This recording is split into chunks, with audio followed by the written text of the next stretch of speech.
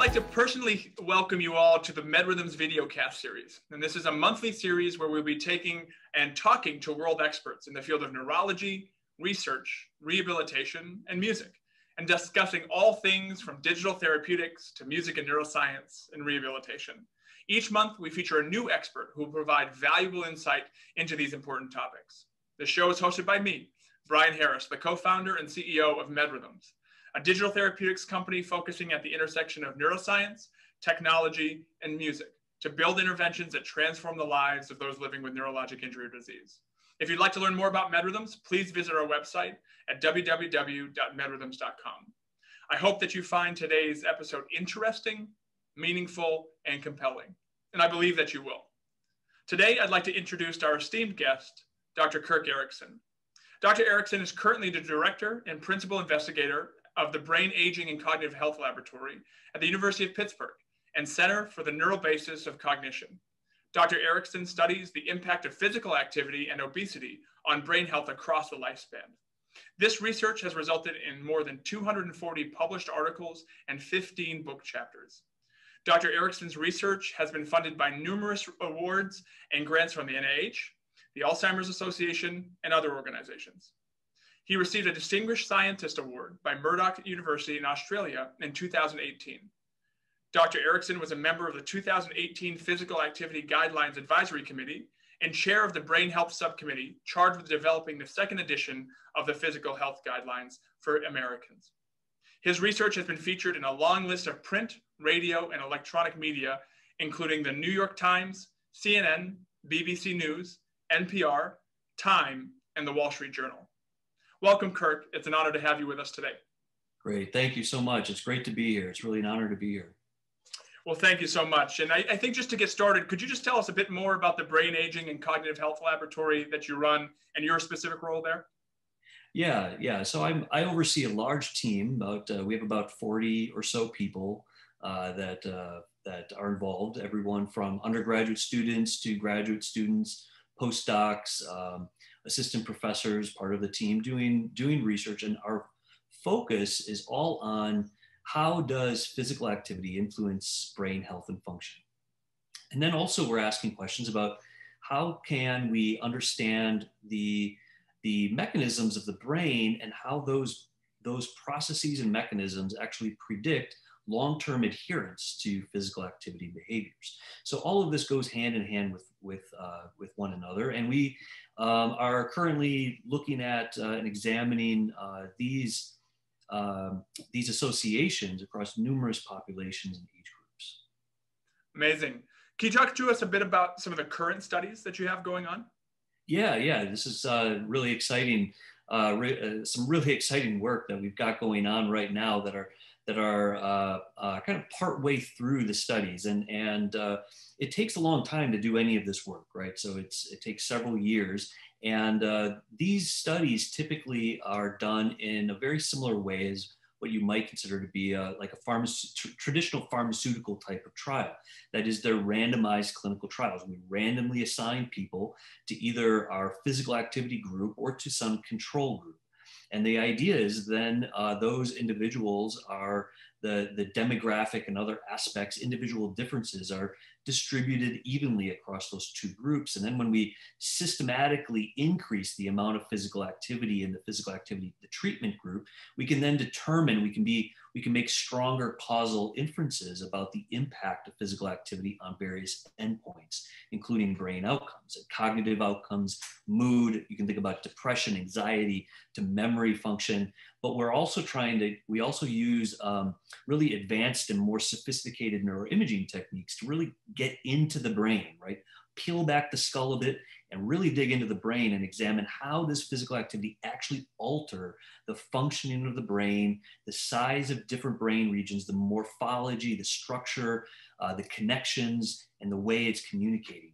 And so this is what we're really trying to do, and even trying to get even deeper into the brain, trying to examine various molecular pathways using different technologies now. So there's been a lot of progress in this field, and we're trying to use this technology in a number of different studies. One of them is a large clinical trial, multiple sites, in which we're trying to examine and trying to make more definitive conclusions about the dose of exercise or physical activity that might be needed. This is really critically important because we all know that physical activity is beneficial, it's good, but we don't know how much is actually needed to modify our brain.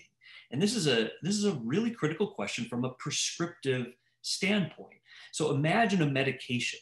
You go into a physician and your physician tells you you should take this medication, but that physician doesn't tell you how much you should take, how frequently you should take it, what the potential side effects or drawbacks are, what the mechanisms are, so or how long you need to take it. Is this something I need to be taking for a month or 2 months or for the rest of my life? And so, such an absurd scenario is essentially where we're finding the field of physical activity right now. Everyone knows that a prescription of physical activity is important, but how much do you need to get in order to modify the brain remains an unanswered question. So we're trying to more closely examine the dose response nature, looking at intensity, frequency, volume of activity, and examine the differential impact of these various aspects of the dose on our outcomes, which are cognitive and brain outcomes. So that's one study that we're really excited about.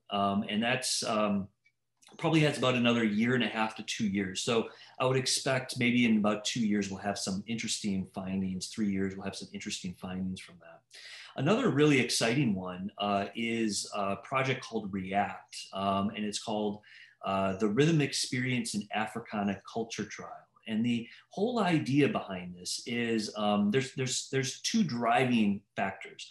One is that many people don't like the word exercise, right? It has a connotation with it that a lot of people, some people it really resonates with, and other people it doesn't. They just don't like the term, and they get pulled away. But if we ask them to go dancing, then maybe their attitudes and their thoughts differ and change. And so what this is doing, this trial, is it's trying to frame physical activity in a different way with different messaging. In fact, in all of our advertising, we don't use the term exercise and we don't use the term physical activity. It is dancing that we're targeting. And so we're hoping to engage people in a different way than what we have traditionally done with our traditional exercise studies. And the idea here is that dancing is a form of physical activity. And it also provides a number of other important aspects to brain health. It gets you socially engaged.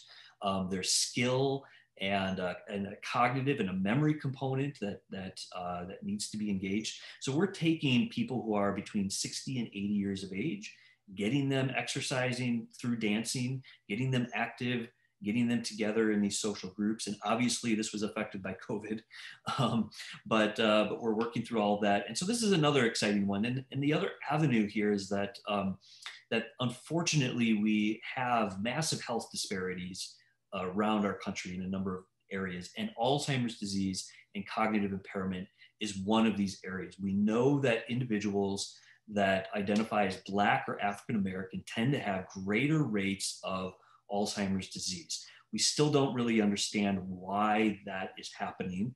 And the clinical trials often don't distinguish and allow us to be able to separate out whether individuals that are African American respond more to certain interventions. And so for this reason, also, we are specifically targeting older African Americans in this particular study. Amazing. Very exciting stuff there. And lots to unpack, which we're going to unpack a bit. As we, as a sort of first place to start, can you tell us, what made you want to really look at this as an area of research specifically, and why is it important? It's very exciting to hear you talk about dosing, prescripting exercise, and we'll talk about those results that you have found later on. But what made you even get into this area, and why is it an important area for the world at large? It's a really interesting question because when a lot of times when we think of exercising the brain, we think of intellectual activities.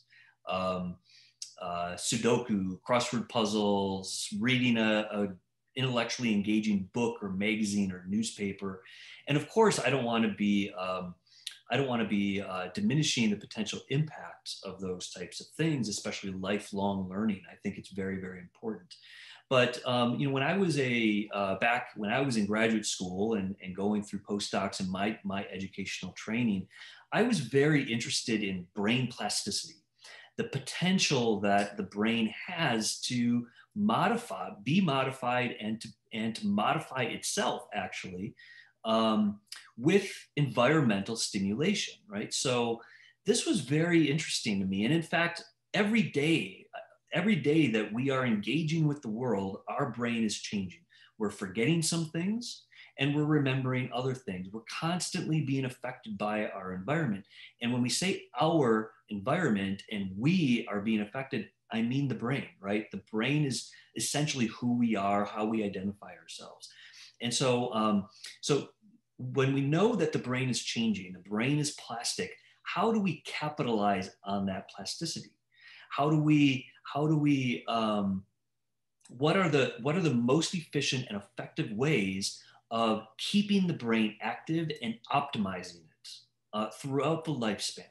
And could we, if we target those and if we identify some of those factors that really enhance brain plasticity, then could it be possible that we could leverage some of those procedures and processes for mitigating some neurological illnesses, either the risk of experiencing those neurologic and psychiatric conditions, or even as a treatment? And so this is where physical activity started to emerge. Physical activity has been examined in the context of animal studies for many years. And so we had a lot of information from animal studies that we could use as a bit of a springboard for then starting to pursue this in humans. And so this is really kind of where I came in. And in fact, some of my early work was kind of comparing more cognitive training versus physical training. And the differences that I found were really quite striking. And physical activity really had a very big, broad effect on the brain in a way that cognitive training didn't. Cognitive training was very specific. And so as I looked at the data, I could not ignore the profound and massive impact of physical activity on the brain. Amazing, amazing. It's so exciting. And I think, as most people who are probably watching this, and we have folks that are, patients, caregivers, clinicians, researchers that are watching this episode. And many folks may look at exercise and say, yeah, it's something that's fun to do. Maybe it's not so fun to do. We generally understand the health benefits, right? Everybody knows that if we exercise, we're probably more healthy than if we don't, right? But what have you found in your research? What are the actual cognitive impacts of physical activity? So, one of the things that we've found is that we can say quite conclusively now that participating in exercise influences the brain. That's no longer the argument. As I was mentioning earlier, what we're arguing and what we're debating about now is how much do you need, what frequency, what types, how much. And so this is where the field is at this point. So what we can say and what we've learned is that physical activity unequivocally positively influences brain function across the lifespan. Where we see some of the bigger effects are right now, from what we have available right now. Children, we see effects in children. In developmental stages, as the brain is starting to form, it's really important to get your kids out there being physically active. And we don't call it exercise when you're a kid, right? It's playing games, it's playing sports, it's playing outside, it's playtime. And so that's what we need to get our kids doing, because it clearly has an influence on cognitive function, brain development, academic achievement, and so on. As we look throughout the lifespan, older adults, late adulthood, it's so important. We see impact of being physically active on memory function, executive function. We see it impact on sleep, sleep behaviors, sleep efficiency, mood, measurements of anxiety and stress. So all of these aspects of mental health and brain health are clearly affected by engaging in physical activity. And so, so we are very confident that all of these areas are affected. Now, there's also been a lot of research in some clinical conditions. Individuals with neurologic or psychiatric conditions might also show benefit. In fact, there's some indications that some individuals with neurologic or psychiatric conditions might even benefit just as much, if not more, from engaging in physical activity. So all of this is very well established, and again, we can still debate about the subtleties, but I think there's enough data across mood, anxiety, and cognition that we can be quite conclusive that all of these things are affected. Yeah, especially if you look at the breadth of research even over the last 5 to 10 years and how much that's expanded and become sort of more even mainstream knowledge about this connection between movement, exercise, cognition, et cetera. Now, let's get a little bit more technical about some of this stuff. So as we think about a lot of the work that you do focuses around neuroimaging. Yeah. What type of neuroimaging are you doing? And can you explain, maybe to the more lay people that may be watching, what these different types of neuroimaging are and why you chose that for the specific studies that you've been looking at? Sure, yeah. We have been predominantly looking at using two neuroimaging techniques, but one of them is very, shall we say, flexible in the types of data that it can be that we can collect. And so everyone is, or not maybe not everyone, but many people are very familiar with magnetic resonance imaging, or MRI. It's very common in clinics, hospitals, and many other centers around the world. Magnetic resonance imaging, we can use this and tweak and change some of the parameters in some very subtle ways to change the types of images that get collected. So you can collect your very traditional just brain image, and MRI is used for soft tissues. And so like CT scans and x-rays, we aren't going to use those for examining the brain. But magnetic resonance imaging is specific for soft tissues. And so when you're going in for a brain scan, usually you are going to get something like an MRI. So we can use that. We get that MRI, just a traditional MRI image of your brain, structural image, what we refer to as just a structural image. And then we can take that data, that image, and use it as data, and then separate it, segment it out, and identify, for example, one particular area, and examine how that area changes over the course of the lifespan and how it changes as a function of some treatment, like engaging in an exercise intervention. Now, some of these brain areas, we have a very good sense of what they do, what their functions are, and how these brain regions change with damage or disease or pathology. And so using this technology, we can get very, very precise information about exercise or physical activity changes the morphology, the structure, the size of this particular brain area in a positive way that is likely then to influence their risk for these other types of conditions or psychiatric conditions, neurologic illnesses, and so on. We can also get information on white matter. And basically when you have multiple brain areas that are active and trying to coordinate with one another, brain area X might be trying to communicate with brain area Y. And the way it does that are through what's referred to as white matter. And the white matter is basically like the axon, or the highways of the brain. They're axons. And so they're the highways of the brain, allowing signals to communicate, allowing brain areas to communicate with one another. And so we're now able to use the same MRI machine to get very detailed and precise information about the fibers, these highways of the brain that allow regions to communicate with one another. And so using this information as well, we're able to not just examine the brain areas themselves, but essentially how many potholes are in the roads that allow these areas to communicate. The more potholes there are, that is going to influence the ability for these areas to communicate. And the question here is, could exercise, could physical activity be a good way of basically patching over some of those potholes and allowing these areas to communicate more efficiently? So we're able to use this technology in this way. Amazing. I like the analogy to potholes. Find the potholes and then figure out how to fill the potholes, right? Like, isn't that what we're trying to do in medicine in general? Is just find the potholes, figure out how to fill them. So I love that. And it's interesting because, and I think maybe to keep double clicking and sort of zooming in a little bit more, when we first met, you and I was at the American Congress of Rehab Medicine.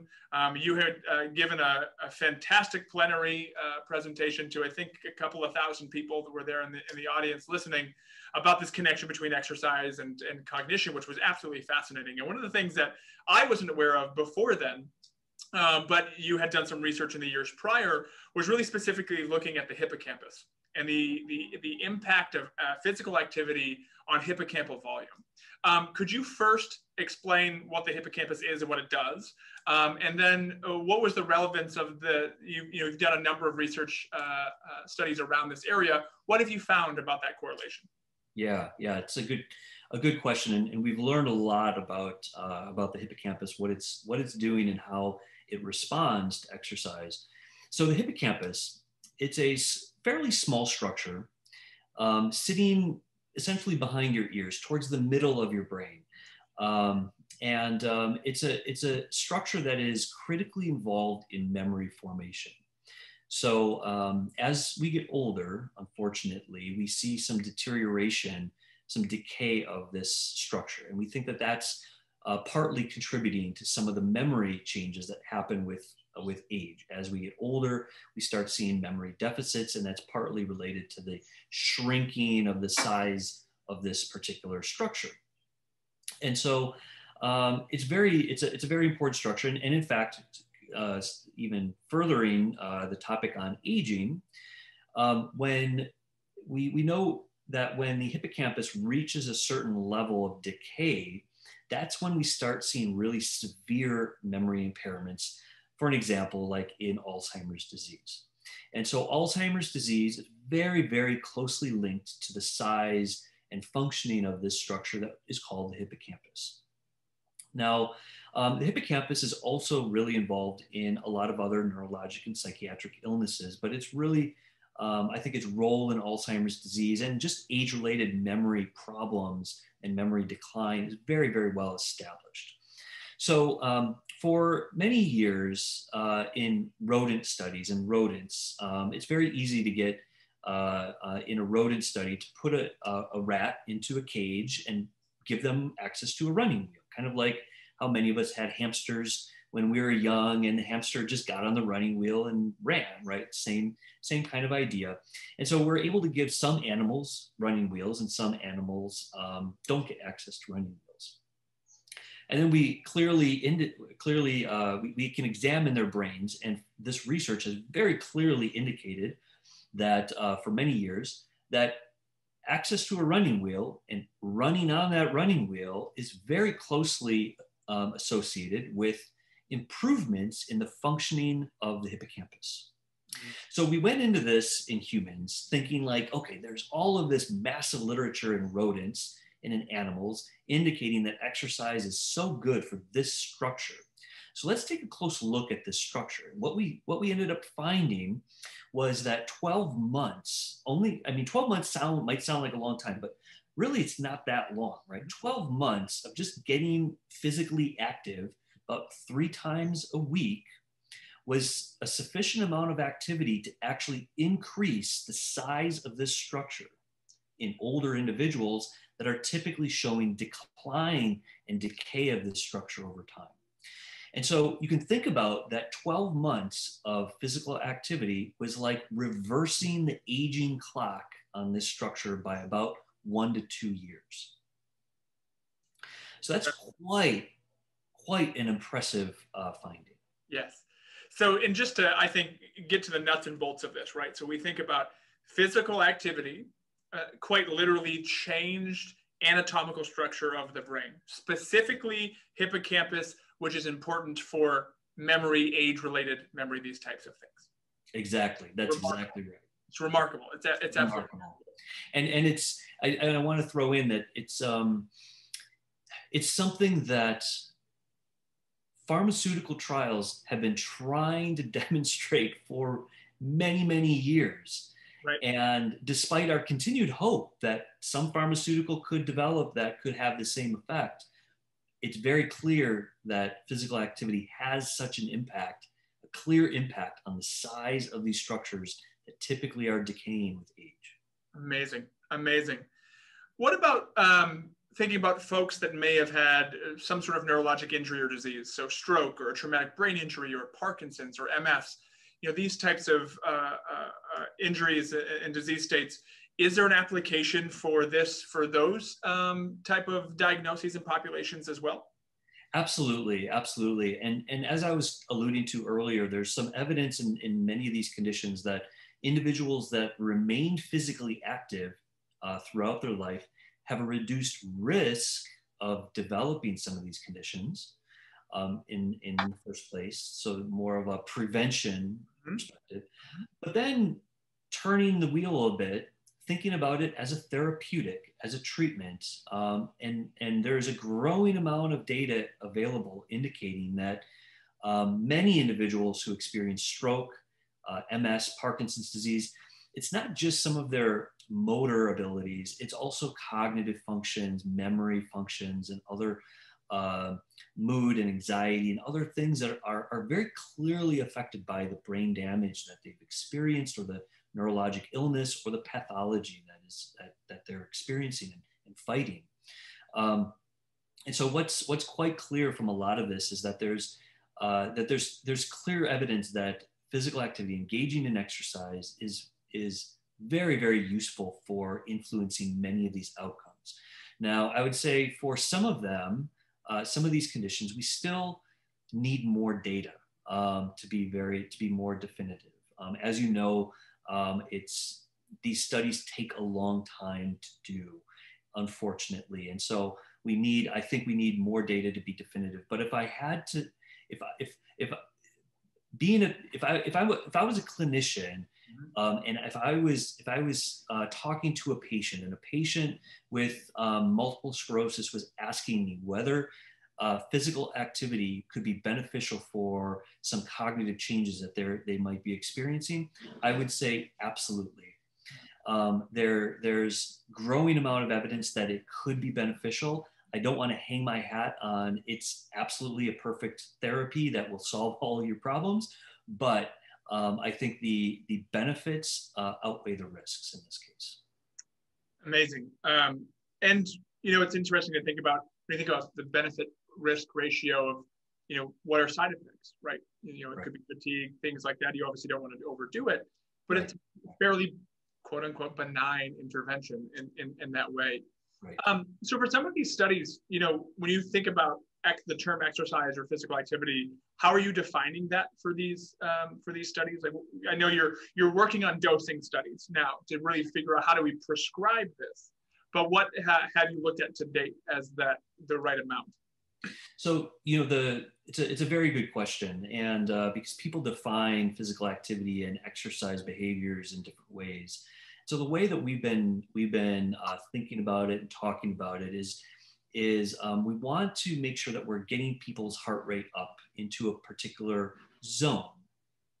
And many people who are familiar with modern day treadmills and other pieces of equipment, quite often they will have heart rate zones on the pieces of equipment, right? Like, what are you trying to target as your heart rate zone, given the age and your current fitness levels and things like that. And that's kind of what we're trying to do. And the whole idea is that we want to get you up into at least a moderate intensity level of activity. And to put it in a more general frame, we want you to be able to be enough out of breath that you could still talk a bit, but you wouldn't be able to sing a song. And so that's probably going to be at a moderate intensity, and more vigorous intensity could have some benefits as well. And there you might have more challenges actually carrying on a conversation. You might be too out of breath and need some time to settle down and cool off before you can really have a conversation. And so that's at the intensity level. And then we're trying to achieve about 150 minutes per week, or bring people up. A lot of people are not getting anything remotely like that right now. And we're trying to bring them up to about 150 minutes per week. And there's some reasons why we're choosing 150. 150 minutes per week at this level, this intensity, has been shown to improve a number of health endpoints: cardiovascular, type 2 diabetes, metabolic outcomes.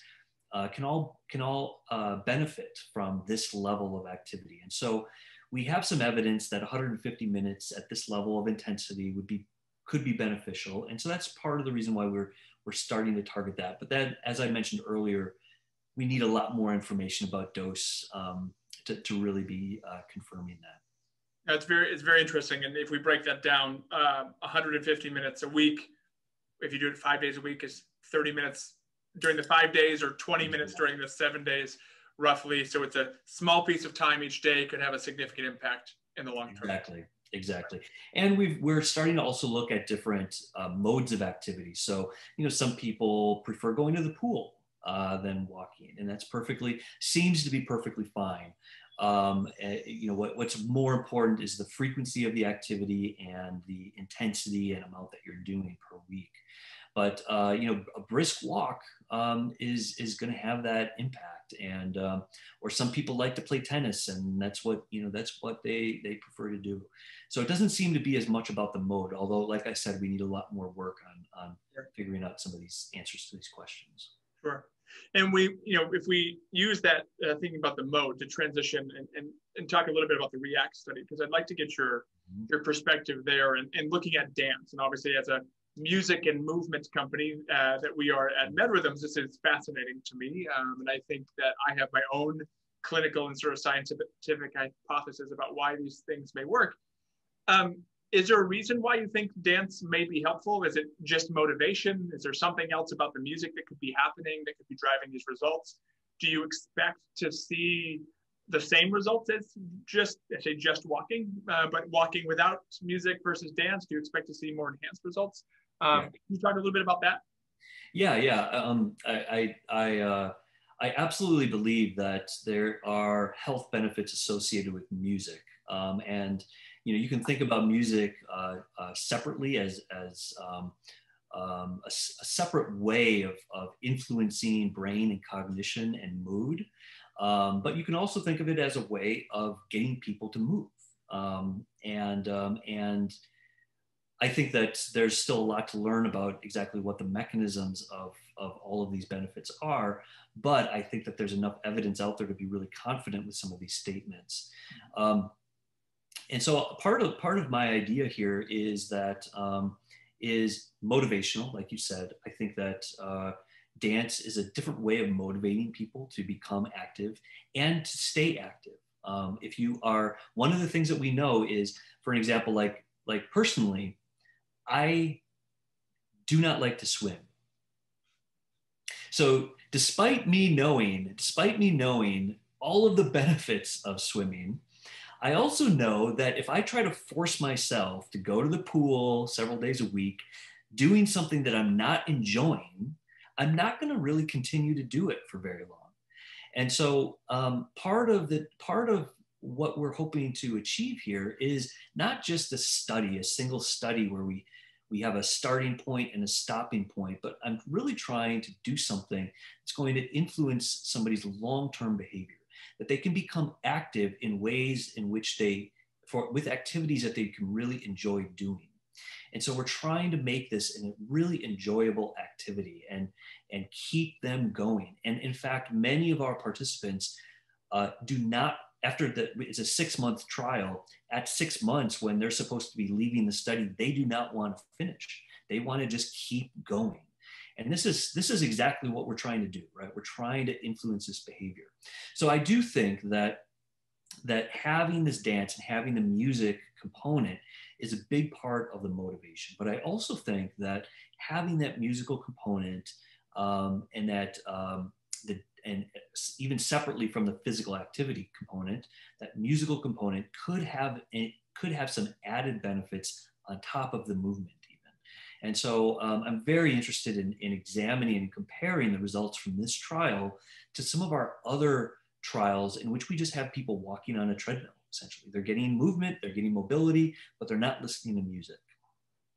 Yeah, it's a fascinating sort of interaction there, because you at the core of it, as you said, from a motivation perspective, if people don't engage in something, there will be no benefits to that. You know, just like if somebody doesn't take a drug, they won't get the impacts of the drug. If somebody doesn't engage in the physical activity, there will be no benefits of that. So we need to find interventions that are at their core motivating. And I think from our perspective at MedRhythms, much of what we do is focused on this interaction of specifically rhythm to improve movement. In our case, we're really focused on walking. So how can we use rhythm to engage the motor system to improve the way that people walk? Which then begs the question that if we can actually see improvement in functional outcomes related to walking, and improved walking could potentially lead to cognition, is there actually something that's more compelling about the actual sort of underlying mechanism of auditory motor entrainment, using rhythm to drive movement, that also applies to dance, that could be a reason why these are enhanced outcomes? You know, we've seen in some of our early data as well that movement to music, or specifically walking to music, improves metabolic outcomes. So it actually allows you to expend less energy. And you sort of have to wonder that if that's the case, does that mean that you could actually do more physical activity if you're expending less energy while you're doing the activity? Exactly. So Exactly.